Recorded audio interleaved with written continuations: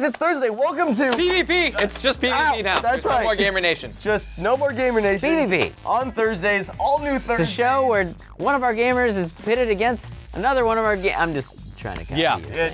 Yeah. Anyways, guys, you do it way cooler than I do. You guys were really liking the whole PvP format, so we decided to make it its own show and have it here on Thursdays for your entertainment pleasure while we duke it out verbally and mentally. I'm gonna lose every time. Yep. Maybe. Pretty much. What's our first matchup, Joe?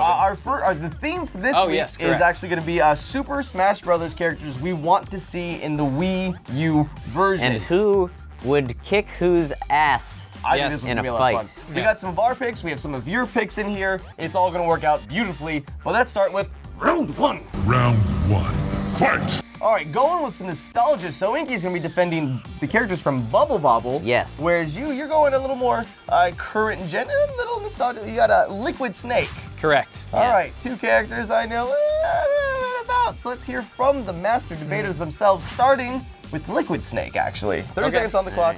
Go. Bubble Bobble? Really? Baby dragons? What the f are baby dragons gonna do against possibly one of the greatest villains of all time? He's like Solid Snake, except he got, you know, the opposite genes. He's a total badass. Metal Gear Rex? Man, he builds it. Well, he didn't technically build it, but he's got a giant f***ing robot that f***ing stomps all over the place, and it's basically a giant metal Tyrannosaurus Rex. When he hits that smash ball, you know it's coming down. You know Metal Gear Rex is coming into play. He's gonna step on the little dragon. Apparently, baby dragons do nothing against mechanized Tyrannosaurus Rex robot. Yeah. Okay. Let's see how you can do with your first argument with 30 seconds. Go.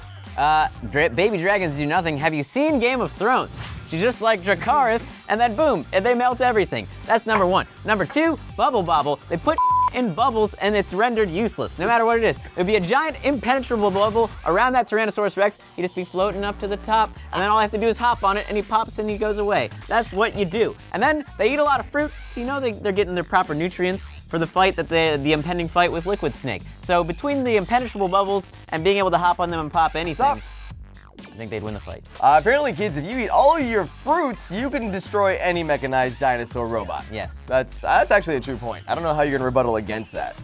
Yeah. Especially Game of Thrones. And 15-second rebuttal, go! There's no way you're putting Metal Gear Rex in one of those tiny bubbles. And f***ing Liquid Snake has friends. He's gonna call in Revolver Ocelot. Ocelot's gonna bust caps all over your little dragons. They're gonna be like, I'm a dragon! And then their brains are gonna explode everywhere, and then they're gonna die. And Liquid Snake, way better. So apparently Ocelot's gonna come in and just Tag team. just kind of shoot your bubbles down. Yeah. She's gonna pop your bubble, figuratively and technically. I see, yes. But now you get a rebuttal. 15 seconds on the clock, go! Well, who's gonna be coming in to help Bubble Bobble? The other Bubble Bobble dragon. So now there's two of them, and they're blowing super bubbles, and they're capturing everything. Revolver Ocelot, I don't care who you call in, they're blowing bubbles around him, they're hopping on Pop, and they're just gonna pop those bubbles, and they're gonna murder him. Yes, Right. Dr. Seuss reference.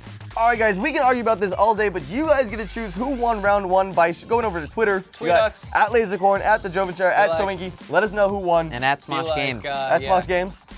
I saw PvP at Lasercorn totally won. I you saw- don't even have to think about the tweet. I saw just PvP at Sohinky totally had a point about the bubbles. Anyways, time for round two. Round two, fight! A Surte Rex, the Battletoads, Raymond, and Dr. Robotnik. You can never go wrong with nostalgia, and the game should continue to add new franchises. Okay, so yeah, Dr. Robotnik, that's a good one. I think I'm gonna go with Battletoads. You would like to. I'm taking Dr. Robotnik. Okay. Wow. So Is that his Hinky rap wants name? Dr. Yeah. Robotnik. Who went first last time?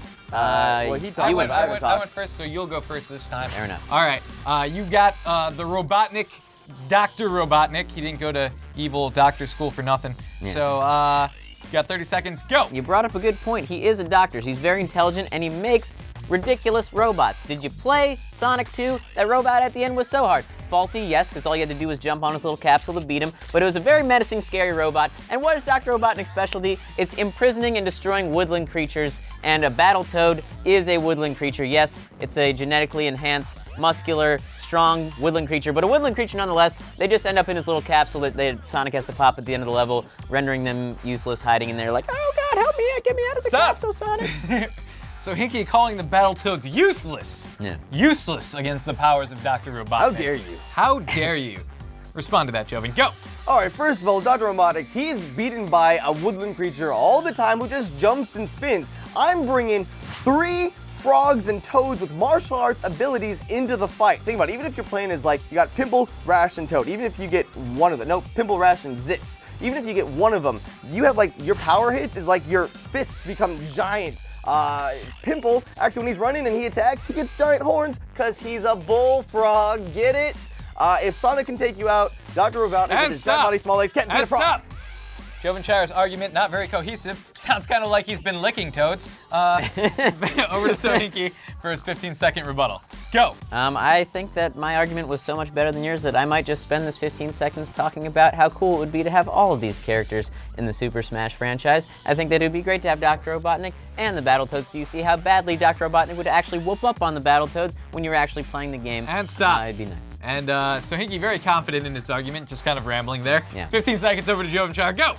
1 Dr. Robotnik, 3 Battletoads. Well, you don't get to play as all 3. No. Well, what you had Pokemon Trainer had 3 different Pokemon. You have to It can be switch. done. It can be done, or you can just use one guy to just whoop his ass with some good old-fashioned martial arts. Just martial arts. Did you see The Matrix? Martial arts. I have seen The Matrix. Not sure what that has to do with this game. All right. Yeah, but he was also able to break the rules of physics because he was in a computer simulation. All right. Well, let us know on Twitter who you thought won that one. We've got one more. Moving on to round 3. Battle 3. Ready, go! All right, our third debate, we have some tweets to read. We have @FadeIs34553 saying, this is doubtful, but I think Pac-Man, since Namco Bandai is helping them make the game. I think Pac-Man would be awesome. And then we also have @Buhori, B-U-H-O-R-I, obviously Bomberman. How cool could it be? Question mark. That is the question we were answering. The answer is infinitely. I think defending Pac-Man on my right, we have Jovenshire. And then defending Bomberman on my left, we have Lasercorn. Lasercorn has already gone first once, so we'll be starting with the Jovenshire. You have 30 seconds, but your phone went to sleep. There it is. Go. Now, first of all, Pac-Man, we've already seen Pac-Man kick major ass in a Tekken game. If he can take on, like, Law and Tiger and whatever characters they have in the Tekken universe, we can definitely have Pac-Man kick some major ass from, who you got, Bomberman? But this time, it just needs to be Pac-Man. He doesn't need the whole tree guy helping him up. He can kick major ass on his own. And then when he gets the Super Ball special move, the super attack, you'd actually go into the Pac-Man game. You can play all 2D, and you got the characters running away from you, and you just, like, move around the maze to eat everyone, and then you get a life. Stop. That'd be awesome. I do like the idea of the Smash Ball making it go inside the game and him chasing it. Yeah, That's that would be kinda hilarious. Yeah, I don't even have anything mean to say about that. That's pretty awesome idea. We're going to restart the clock. Lasercorn, 30 seconds, go. Really, you think Pac-Man could take on Super Bomberman? Listen, when someone calls a bomb threat at the airport, that airport f***ing shuts down. If there's some f***ing junkie popping pills at the airport, TSA just escorts him into one of those little rooms. There's no way that this f***ing disembodied head could do anything against Bomberman. Bomberman would just be kicking bombs into him, and he'd be like, oh, my only move is to move forward and eat things, so I guess I'll eat this bomb. And then he would explode and die. I don't know if Pac-Man has guts and entrails, but if he went up against Bomberman, we would find out. Because he would be strewn all over the sidewalk. We got it. All over the sidewalk.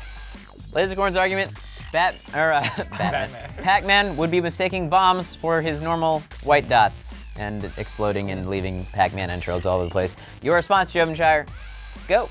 Pac-Man can eat and digest ghosts. Do you really think a bomb is going to be more strong than the supernatural itself? I corrected myself. Pac-Man, he's going to move too fast. Dude, he's like all over the place, non-stop. Bomberman, he's going to kick a ball. That's it. All right. Jovenshire's argument that ghosts are somehow more powerful than bombs. Yeah, how many people die from bombs? Bombs being a thing that actually exists. How many people die from ghosts? I don't know. There's a statistic somewhere. All right, save it right now, and go. What? First of all, he digests ghosts. There are no ghosts. Those are hallucinations caused by him running around eating pills for the entire f***ing game. That's all that is. Bombs are real. Bombs explode. Bombs kill you. You want to talk about a final Smash Ball? How about he pumps up the bomb like the N64 version and just blows up everything on the f***ing screen? All right, Lasercorn. Bomberman. Lasercorn disqualified for going 6 seconds over. I'll disqualify you. That being said, his argument was clearly way better, not biased because he's aiming Nerf gun. You're lucky to jam. All right, guys, that's gonna do it for our first episode of PvP. I mean, technically our third episode, but our first with the sweet title cards and stuff. Yeah. It's kind of awesome. And thanks for watching, guys. Thank you for your input, as always. Be sure to follow us on Twitter at Smosh Games, and all of us respectively on Twitter, and we will listen to your tweets and argue about them. You cause us to fight so much. We were gonna fight it. We do fight a lot, don't we? Yeah, we do. It's not your fault, kids. This is something Mom and Dad I was about to say that. On that note, get out of here. Get out of here.